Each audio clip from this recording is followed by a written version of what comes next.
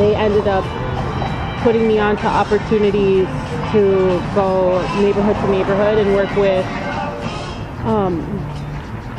kids in the community and create these 4x4 miniature murals.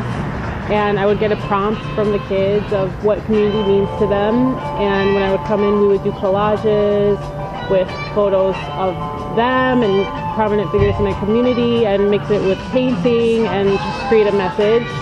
Some are super positive, you know, giant butterflies made out of like their faces and paint, and some of them were darker where it was like targets and looked like blood dripping, you know, because not every community, you know, so that was just a big issue for a lot of these kids in these communities. So that was a really awesome experience.